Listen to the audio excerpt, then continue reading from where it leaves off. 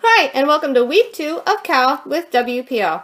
I hope you enjoyed crocheting the post-stitch square last week. Thanks to all of you who posted your squares for us to see.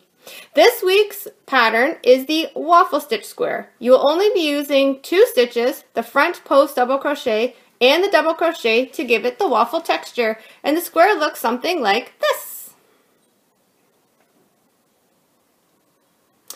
Just a reminder, there will be no post next Monday, May 18th, as we are closed for Victoria Day. There will be a new post on Monday, May 25th. If you have any questions or comments, you can send us an email at calwithwpl@gmail.com or through our social media pages. Be sure to post your squares every week. Tag us and Crochet It Creations at hashtag #CalWithWPL and hashtag TexturedFunCal. Once you're finished your squares for the week, please look through the CrochetItCreations.com website and enjoy some of Jessica's other great crochet patterns. Happy crocheting!